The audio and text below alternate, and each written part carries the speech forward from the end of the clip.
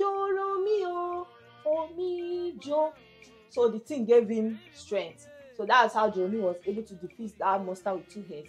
He cut off one of the heads of the monster and threw him to the earth and said, go back to the earth. At the earth, he used just 1 head. Just showing us a typical slave market where the rich European people, they come there. Some buy the father, some buy the mother and the children. So that's how families were separated for lives. Good day, everyone. Today's video is on the Revelation Palazzo Museum located in Benin City, Edo State, Nigeria. It was founded by Sir Professor Victor Owaifo of blessed memory, and everything you're going to be seeing in this video today were orchestrated by him. He built the museum and organized all the stories you're going to be listening to in this video. So a lot of history from the Benin Kingdom is contained in this museum, and we're going to be exploring all of it in this video. As usual, the history of any place is not complete without folklores and other stories that might be hard to believe. But you need to understand that these are folklores and it was passed down from generation to where we are today. So it is left for us to understand it and appreciate it as folklores, not castigate it. So the Benin Kingdom actually has a lot of documented history that will be dropping sequentially on this channel, so do well to stay tuned. Being a Nigerian and from Edo State myself, this particular video is of importance to me because it explains a lot of the Benin Empire, which is why I'm taking my time to share this to the world. This book here is a compendium of all you'll be seeing in this video. Also a lot of important documentaries about the Benin Kingdom, you can see.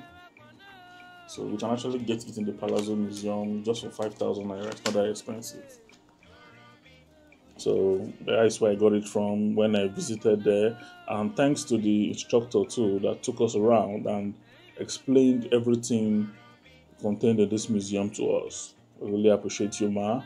And as promised, when we were filming you, all the royalties that we got from this video, a percentage will be sent back to the museum to at least help fix the lighting issues, because we noticed that some of the lights were not working.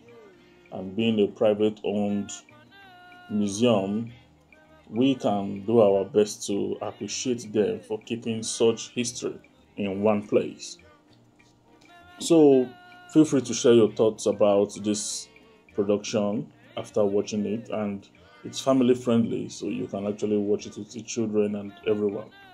Benin City, it's too big to be covered in a video. That's why I'm making a series on Benin City, and a lot of videos will be dropping. We hope to go to other states and possibly around the world, but we have a lot to do in Benin City. So a lot of Benin City videos will be dropping on this channel. Do well to join us and enjoy the video. We'll be moving over to the instructor now to carry on with explanation of all that is in the Palazzo Museum. Stay tuned. So coming from the gate, this is the actual Victor Waifo's house, but this is the museum over here. We will be entering now. So in the museum, you will see this aeroplane, actual aeroplane that was used. I think when he was tired of using the aeroplane, he came to drop it here. I'm just kidding. It's actually constructed in this place. So it's one of the artifacts you will see in this museum, the Victor Waifo's museum. So this is the office where you make inquiries on what happens inside here. Revelation Palazzo Museum. Everything you see here, the artwork, the sculptures, they were done by Sir Professor Victor Owaifo himself before he passed on. So this sculpture you see here, this is the sculpture of the famous Princess Adesua. Princess Adesua was the daughter of the Ezomonu Zebu in the ancient Benin Kingdom. She was famous for her beauty, and her beauty was known all over the kingdom. So there came a time when the ruler of the Ubuluku people in Delta State, that is Prince Ebohon, he came to Benin to pay homage to Adesua's father.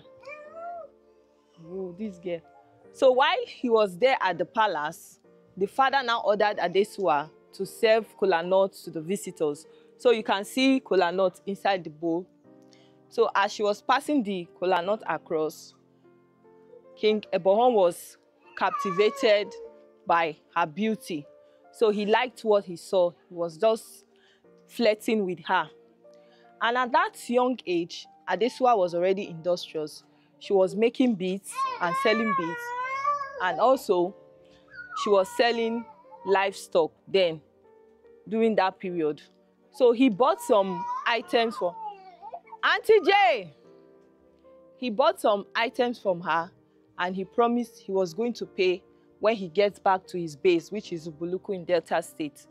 On getting there, you know, then they deal with market days. After several market days, he defaulted.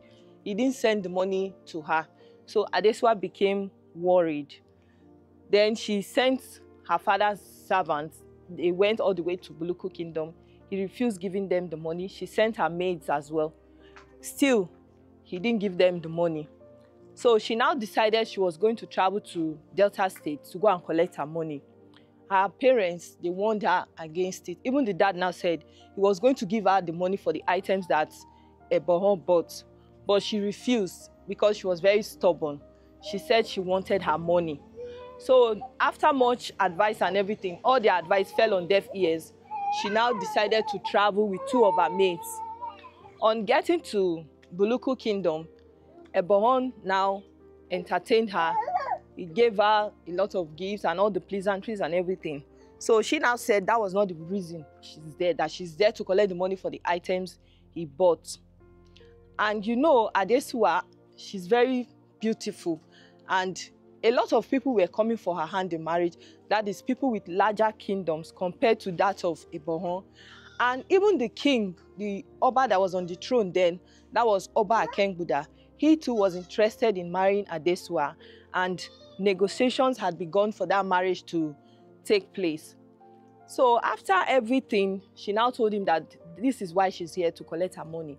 So he told her that he have twice to pay her that money, but what he wants is for her to be his wife.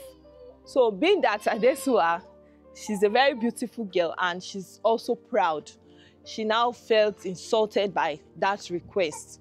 So she told him a lot of hurtful things. She told him that he was very ugly and his kingdom is small, that he's just like a slave compared to what her father have. Ebohon felt humiliated and he was very angry with those hurtful words she said to him.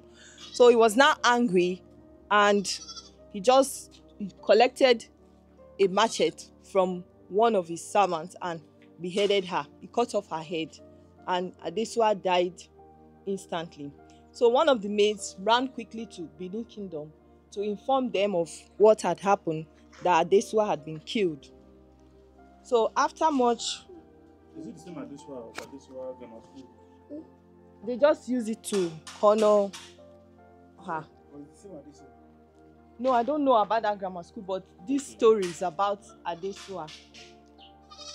So the father now went to the king and told him that Adesua has been killed by Ebohon. So Oba Akengbuda now sent his warriors to Buluku Kingdom, and there was a war that broke out between them. After much fighting and everything, Ebohon was overpowered and the kingdom of Buluku was destroyed. And yes, so they cut off his head in retaliation for Adesua's death, and his head was brought to Benin Kingdom. So because of that incident, you find that in Benin today, if there's a social gathering, they don't allow women to serve kola nuts. So it was that incident that brought about that. So there's a movie to that effect. Which movie is that?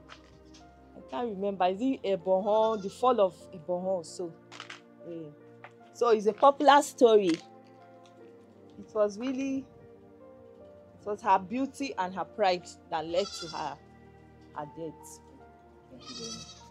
Okay, this one now, we call it the lion and the maiden. What he's trying to illustrate with this is that the lion represents the Western countries, which we call the Oyibo people, the European nations. And the maiden that is leaning on the lion represents Africa.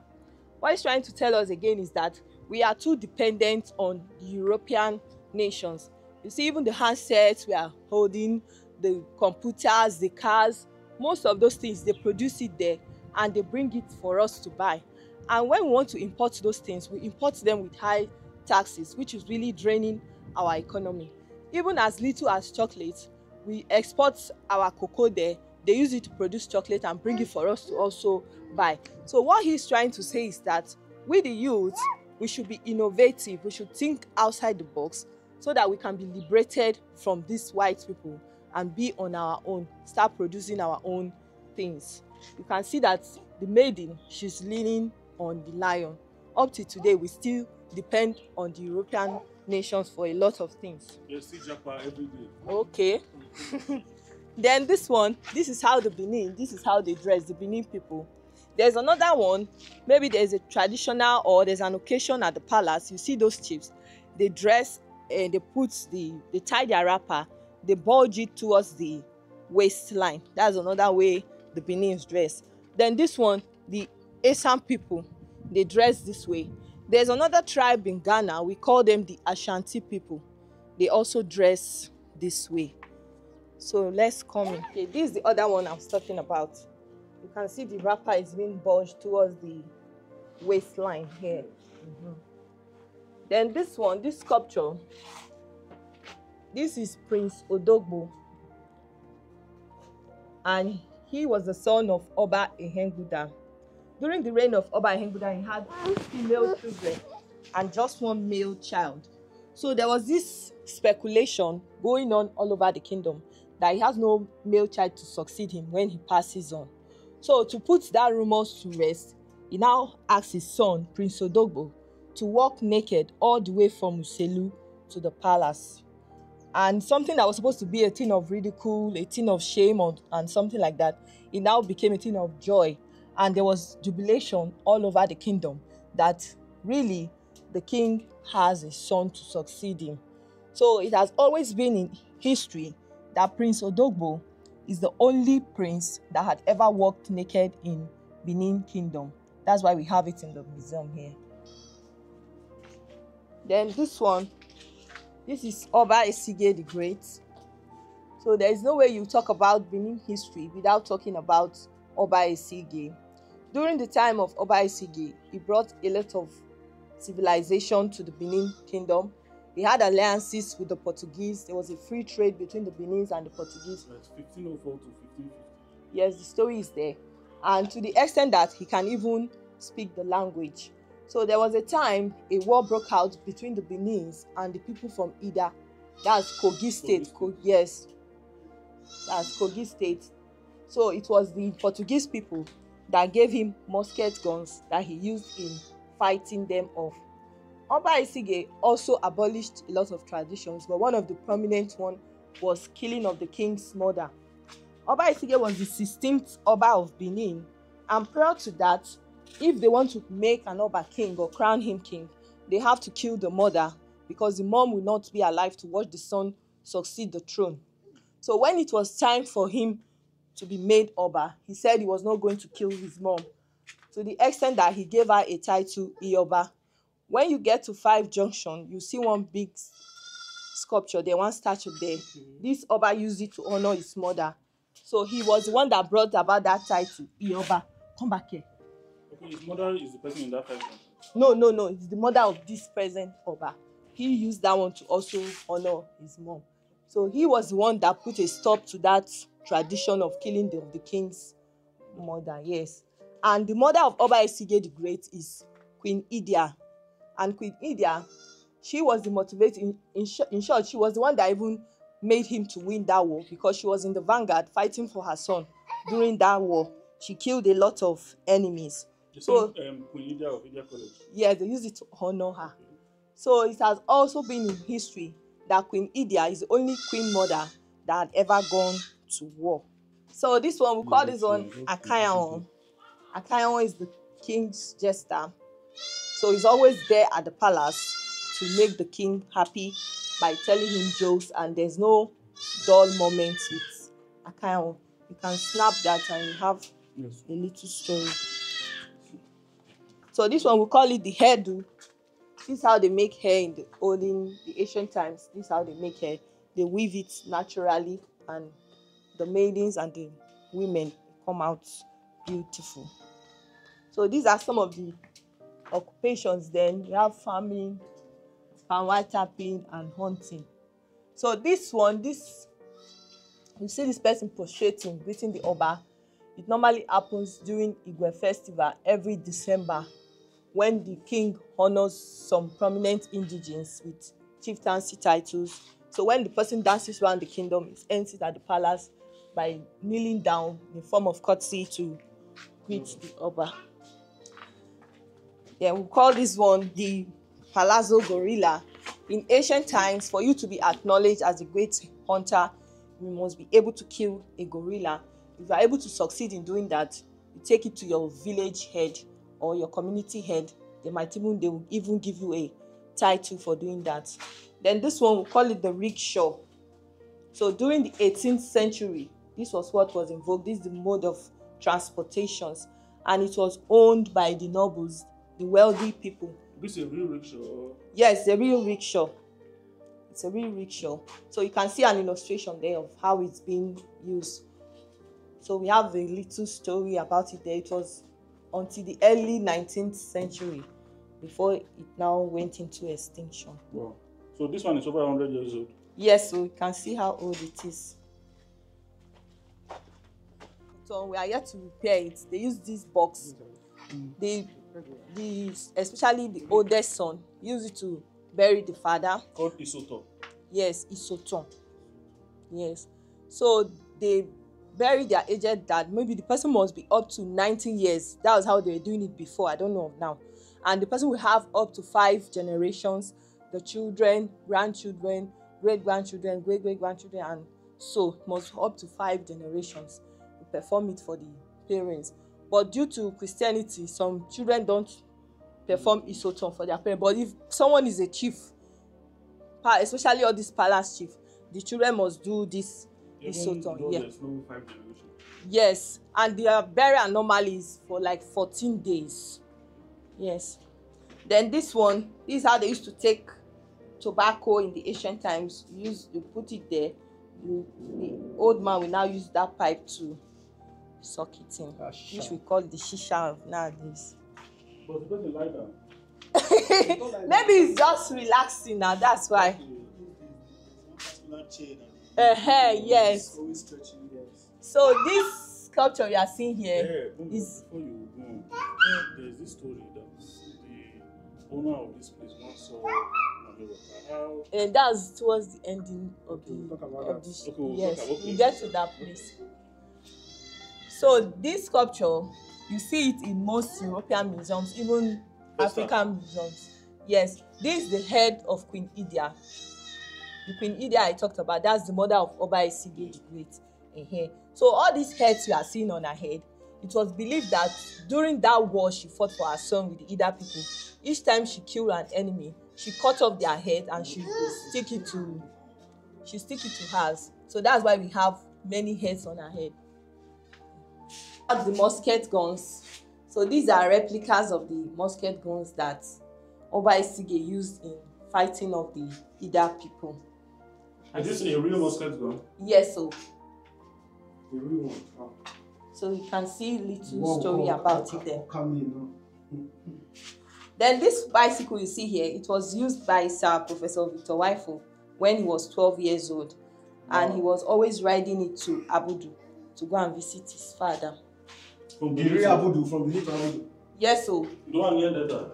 That one, yes, as if you are going to. Are you serious? So this is a black and white picture of him when he was 12 years playing the guitar. You know he's famous for his guitar usage. So as at 12, he was already good with the guitar. And this one was in 2006. It was taken in 2006. This how many years apart now? He passed on 2021.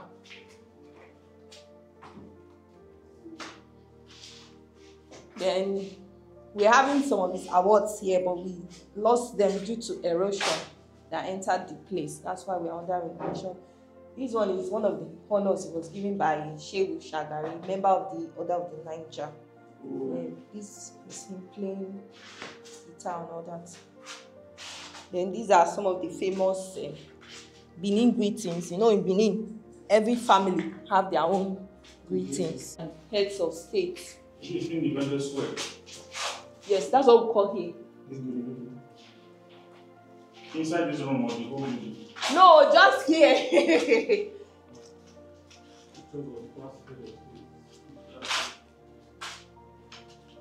Then this place, we call it our slave market. So they are trying to tell us what brought about the slave trade and all that. It was really sugar. You know, then the whites, they were producing chocolate, they were producing coffee. So they needed a sweetener for those things, and you get sugar from sugarcane. So when they started cultivating sugarcane, then there was no mechanized farming. Now, you know, you have to till the soil. Those white people, they don't really have that strength. So what they did, they came to Africa, especially West Africa. They started kidnapping people from their farmlands. Before they know what is happening, they must have shipped them there to be working in their sugarcane plantations. But later, they also started working in their cotton plantations as well. So this is how they gag them, they chain them, strip them naked before taking them there. So this one is just showing us a typical slave market where the rich European people, they come there. Some buy the father, some buy the mother and the children. So that's how families were separated for lives. And you can see that the American now, some of them, they identify themselves as African Americans because their forefathers were taken as slaves. I think most of us have watched Roots now. Yes. Kunta Kinte. So that's how it began.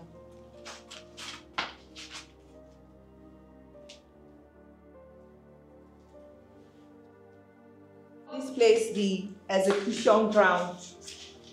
We call this place the execution ground. In the year 1986-1987, there were a group of armed robbers terrorizing Edo State. So this one in the far right there, that's Lawrence Anini, their leader. And the one at the middle is his friend, Monde Osubo. The one at the far left, that's DSP Yami, the police officer that was giving them information and also giving them ammunition to go and rob. So in the year 1987, they were caught. And during that time, if a criminal is being caught, tried, and they found out that the person is guilty, they sentence them to firing squad. You can see the soldiers there. They will shoot them until they break down. The actual shooting? No, it was in Benin here. Where did it happen? The shooting. They normally shoot them in the stadium. That's almost stadium. Yes. So these soldiers will shoot them until they breathe their last breath. They now take them to government cemetery and bury them in mass graves. So this Lawrence Anini, he was the expert driver. He was very good in driving.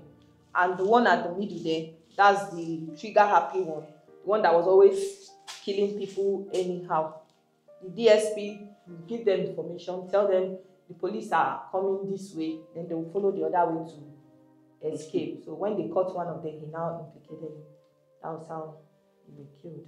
So we have it in the museum here because it's a popular story of Anini. Personalities on the wall here: Bill Clinton, Donald Duke, Oshodin, this Hariri, this Dausa. Then this is a famous footballer, Kanu Nwankwo. This is to be the PDP chairman then, Dan Obi. So these are Palazzo aircrafts, the one you saw outside. So from here, we have two other places to visit: the Mummy Water Place and the City of Blood. The Mummy Water Place, as in the story really happened, that was when Prof was at Yabate. He normally goes to the bar beach to go and unwind. He plays guitar and he'll be there for like some time before he now retire back home. So that very day, he didn't know that time had gone. He was still playing his guitar. So he saw a huge wave from afar. On seeing that wave, and the thing has two bright lights inside. So he was now still playing his guitar, and he found out that the wave was coming towards where he was. Then later, he saw that the proximity of the wave to where he was seated was just very close. So he stood up, about to run.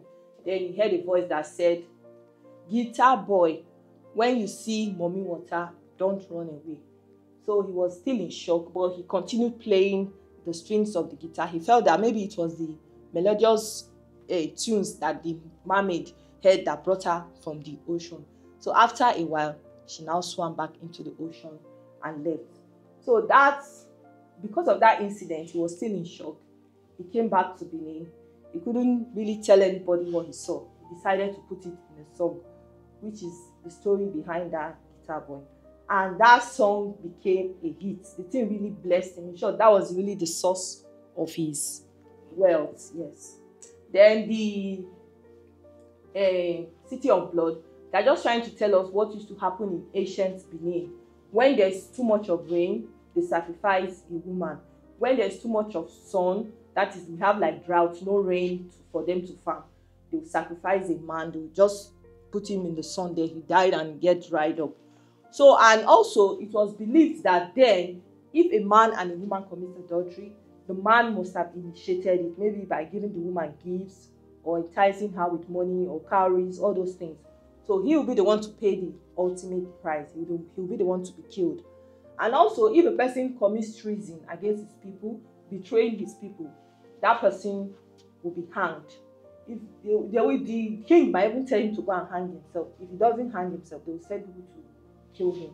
And all these things, we have chief executioner. That's his job, to carry out the executions. So, but we thank God for Christianity. Those things no longer happen. Just trying to tell us what is to happen in ancient Benin. Can we go? Yes.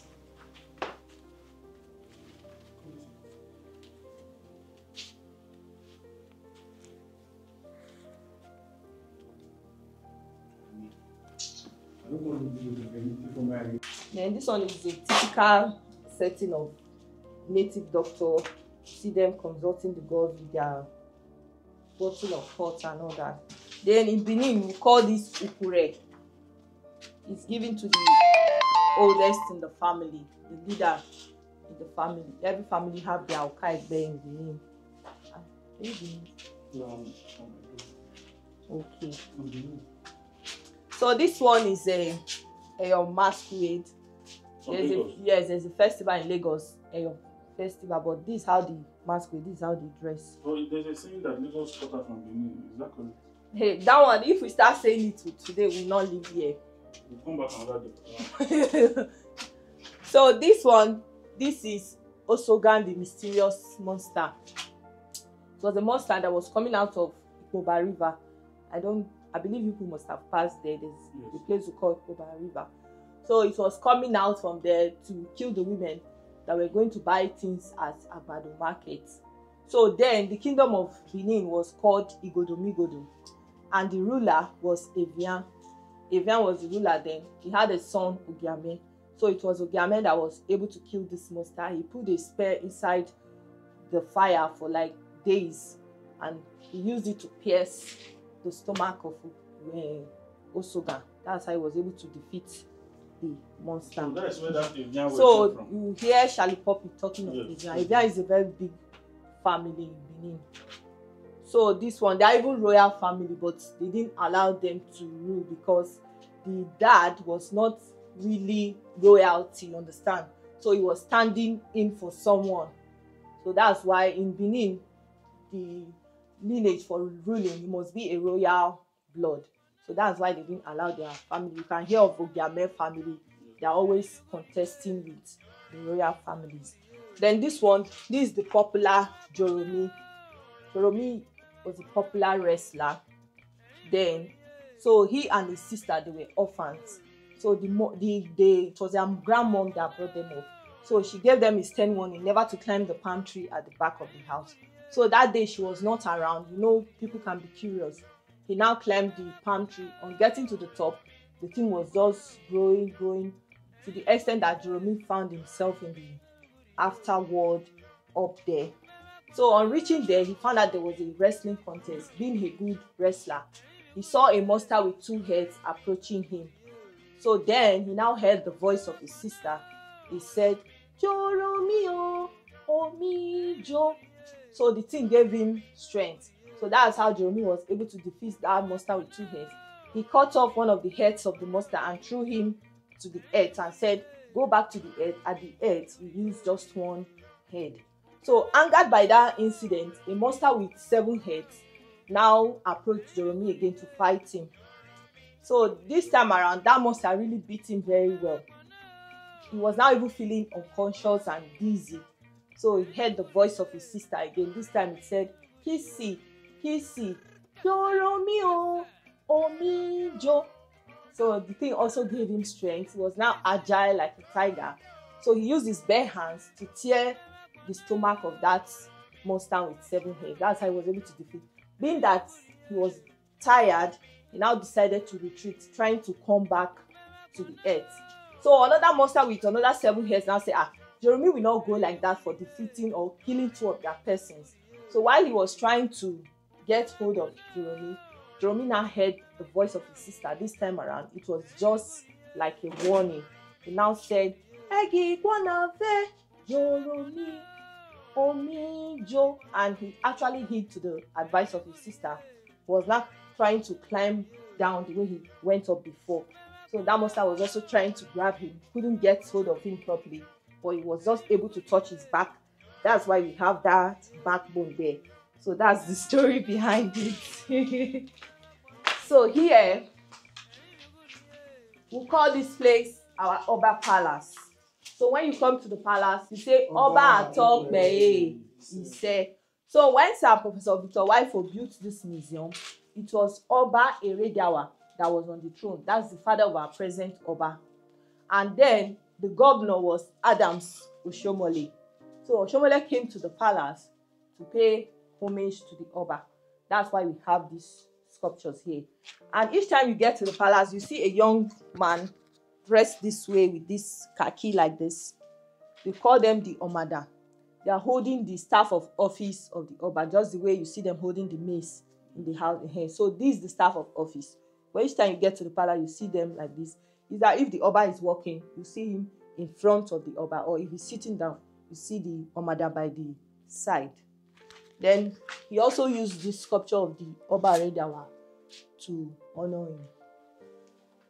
So that's just we just kept it there.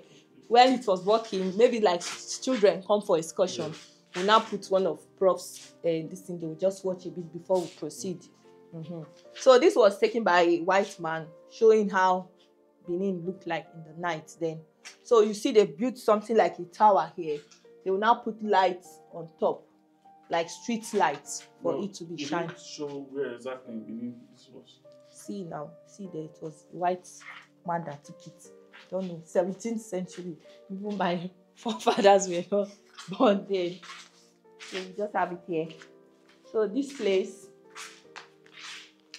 So these are some of the clothes that Prof used for his shows when he's, he likes flashy clothes. So after the renovation, the wife promised to add more to the museum then. I should add more to it.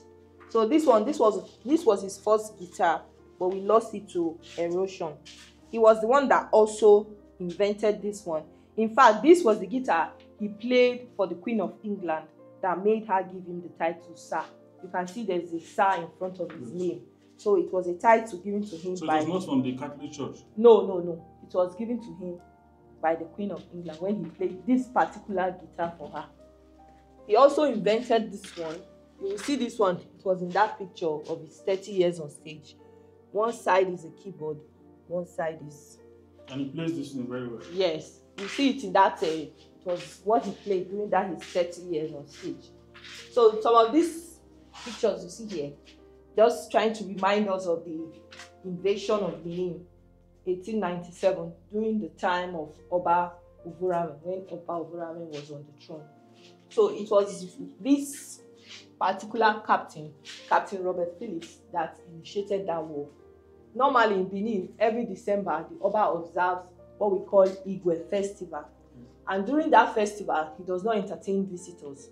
So he got the information that Captain Phillips and his entourage, they were approaching Benin. So he sent some people to go and meet them, that they should hold on or they should go back. When he's done with the festival, they can come and see him. But he refused. He was adamant. He was still approaching. So the next thing he did was he sent some of his warriors to go and stop them.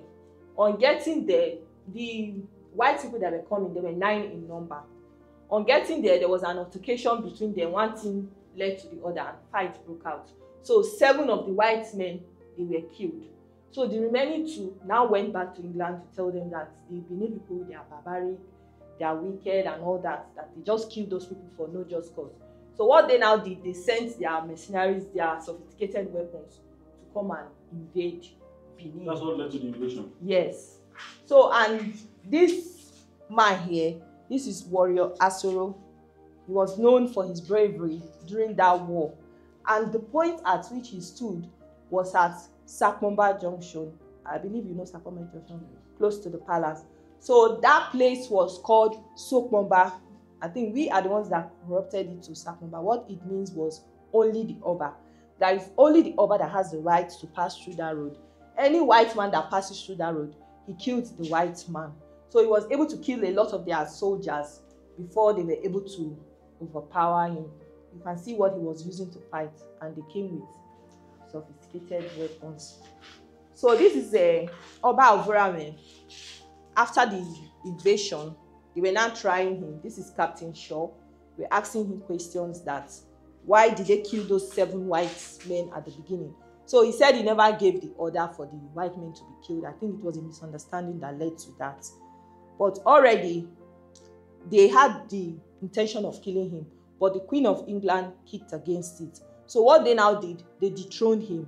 They removed him from the throne and they put his best friend, his ally, that is Chief Obaseki, to be on the throne, to be holding the throne for him.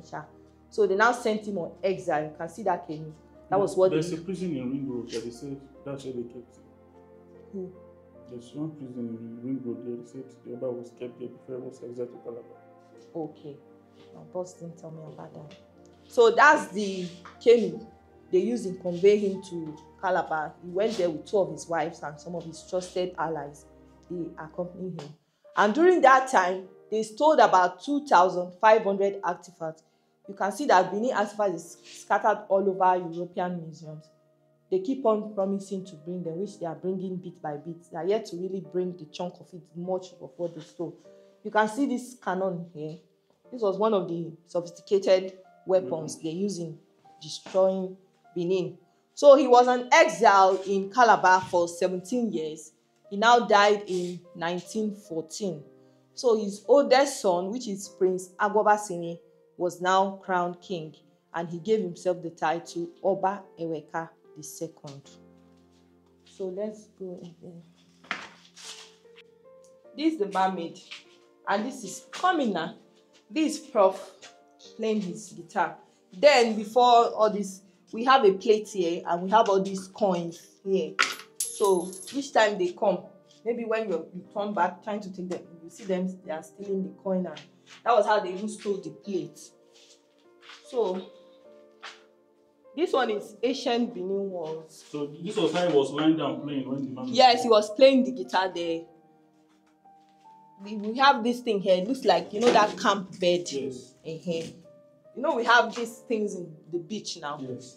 So he was just playing the guitar when she came out. So this one, we are going to the City of Blood.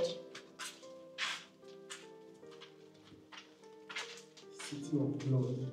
Yes, then, you know, they were doing a lot of sacrifices then.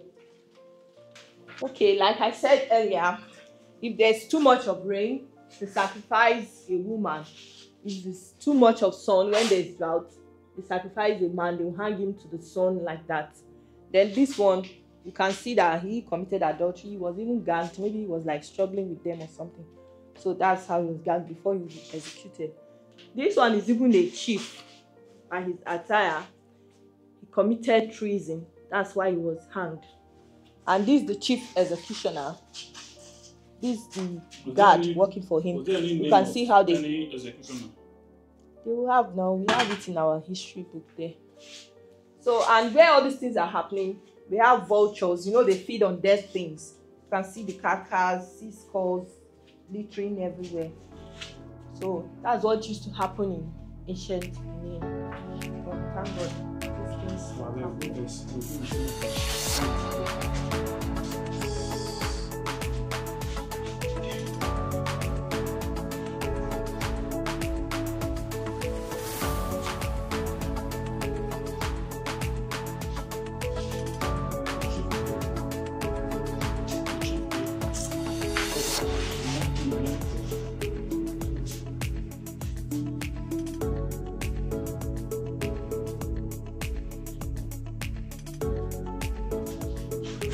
They built their houses with this traditional setting. Like Benin. Yes. Even the palace had this. The palace walls were like this. It's So still it like was that. when he came. You will see that he modernized the new Oba.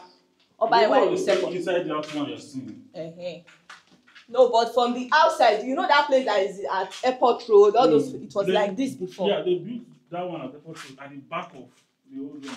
The old one is still inside. So Prof and his boys, they use this studio for rehearsals before going for a show. Then The actual studio. yes, they use this place for rehearsals before going. They want to make any kind of recordings. It's been done there. So these ones are like all those secondary students or primary that all don't these know things what were is. working. Yes, this one is gramophone. Yes, that's what they were using in ancient times. That's why it's a museum now. This one is old telephone. We show it to those younger ones. And they will have this like olden days fan. Maybe they use it to fan the nobles or the wealthy ones. And the person will not even say that he's tired. He will just still be using it. So this was a fan. Yes, were used by royalties then. It's actually working. It is. Okay. Thank you. Yeah, this is the exit. So, and I beg you. So that wraps up today's episode. I guess you had a nice time in the Palazzo Museum. Thanks to our guide for taking out time to explain everything in the museum to us. There are a lot of episodes on Benin City on this channel, so feel free to check through and share your thoughts whenever you watch a video. I always read the comments and I would want to hear from you.